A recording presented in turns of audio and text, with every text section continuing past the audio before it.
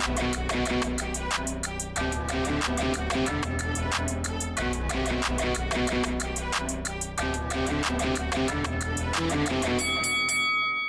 guys, welcome to Boxing Squared for boxing news and views from around the internet.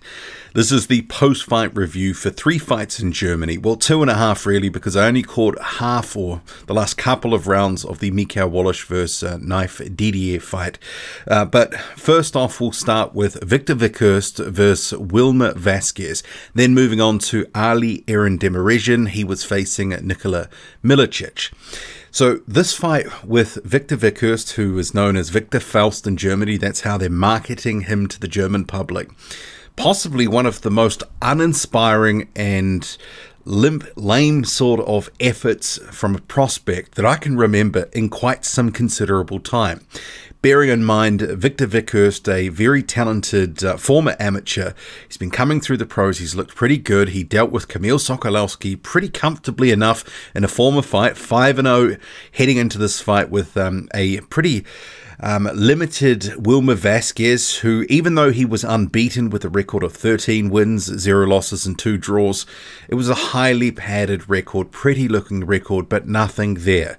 This should have been a fight where Viktor Vykhryst went in there and basically dismantled him and potentially took him out later in the fight. But it did not end up going that way. Viktor Vykhryst put on one of the most subpar performances for a talented prospect that I can remember for some time. It really was like a leisurely sparring session. He was just sleepwalking through the fight. No urgency, no sort of will to sort of really try to break this guy down. There was a lot of time where you were like, these guys are just standing in front of each other, looking at each other. Early on, Viktor Vykhryst, the first couple of rounds, you know, the jab was looking good, and I was thinking he's looking a little bit sort of Vitaly Klitschko-esque with his movement. You know, the jab, the way it was sort of splitting the guard, just some of the stuff that he was doing. But he just never sort of got out of, I don't want to even say first gear, I want to say half gear, because it was at such a sedate pace. It only suited the fight plan of Wilmer Vasquez I should say, which was a lunging left hook, the occasional jab, and sometimes when he did that lunging left hook, he would look for an overhand right as well.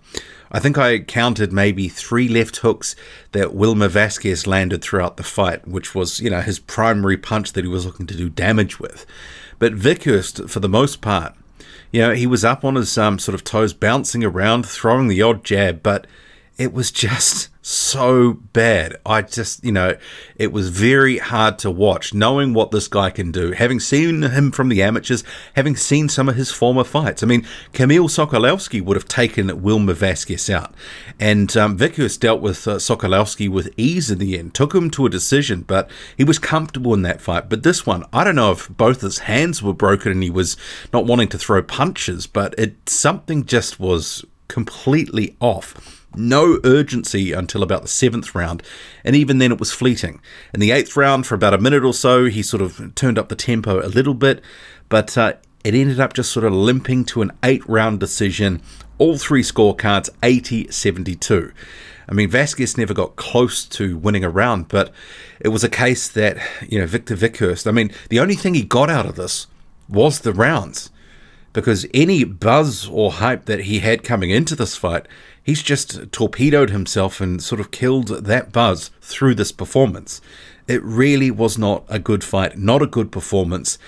And yeah, I almost wish that I'd actually missed it. I mean, I had a little trouble getting on to watching this card, but eventually when I did, I caught through the partway through the Wallisch fight. But yeah, if I'd have missed this, I would, you know, and not seen it, I think I would have been the better for it in terms of my Sunday morning. This was a case, Vasquez was there to be hit and hit often, just didn't push the pace. And with his 39-year-old legs and his limited, clearly limited skill set, all Viktor Vykhryst had to do was push the pace, and you could see that Vasquez was going to gas out. As it was, he looked gassed through much of the fight, but Vykhryst, for whatever reason, just didn't want to do anything. There was just, jab, jab, the odd right hand, the odd uppercut, but it was sleepwalking right throughout the fight. Very disappointed effort. Completely lays an egg in this one. So I don't know what was going on, but yeah, not impressed. And on the strength of that, I mean, I would have to sort of remove him from my sort of top prospects to watch, because that was such an insipid effort. I can't stress that enough. Getting to the next fight that was on the card, which was the co-main event. Actually, where am I here with my notes? So, Ali, Eren, Demirezen. And so this was actually a late replacement in Nikola Milicic. I mean, so late, in fact, that his former opponent, Piacek, had actually weighed in. But perhaps this was going to be a better fight, because Piacek was a 47-year-old guy with an unbeaten record. And here's the promo poster. And as I joked on Twitter in Fight Week, it looked like they'd used one of those age apps for Piacek in particular, because he looked about 70 years old. But here's a photo that was from the weigh-in, but then all of a sudden, they'll come into the ring and it's Nikola Milicic. So I don't speak, so I had a Turkish feed. I don't know what happened with the late replacement, whether he was pulled from the card for medical reasons or injury, I don't know. But it was a new opponent. And I actually thought this fight here, I mean, it was another very forgettable sort of couple of rounds for the most part. Milicic, you could have argued, won that first round. He was sort of pressing forward. He was using his height and reach movement, jabbing. He seemed to be having more success than Demirezen. But you kind of got the impression that, did he really want to be there for the long haul? And he did end up sort of in the second round, because this was all over in two. It was a glancing sort of left hook on sort of the top of the head, and he goes down. And at the time, I thought, that looks a bit soft. And then the second knockdown was, there was a few punches come in, but nothing really landed except this body shot here on screen. It was very soft.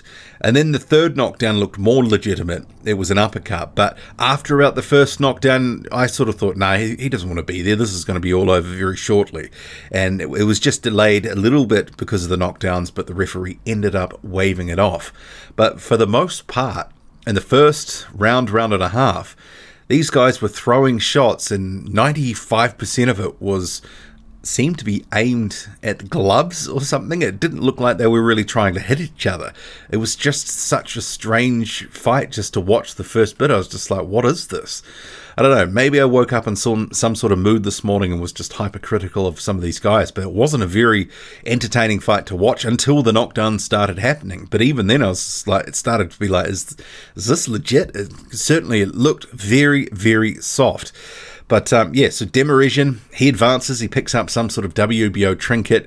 Him and also Mikhail Wallish, at some point, I'd imagine in 2021, they'll be on some bigger cards as opponents. Demirezen, he's got the potential to be a very good gatekeeper. He's got a very good chin, and he's just throws a lot of punches. He's actually quite good when he's got a good opponent in front of him. We saw that with the FA Ajagba fight. Ajagba won that, and there was no real controversy with the decision, but it was a fun fight to watch, about 2,000 punches thrown. And that Wallish fight, which I'll just sort of round out here, so I only caught the last couple of rounds of this, but his opponent, Knife Didier, and that's quite a cool name, he actually, for pretty much the entire time I was watching this, I was thinking, he doesn't want to be there. He's looking for a way out.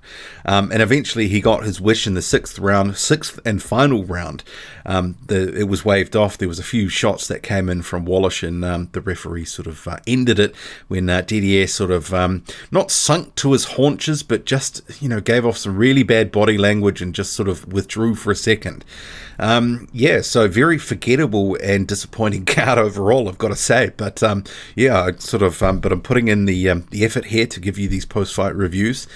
What did you make of it all if you caught it? And if you didn't, you might be glad that you missed it. Drop a comment loud and often. Hit like, hit subscribe, follow me on Twitter, boxing_squared. I'm out.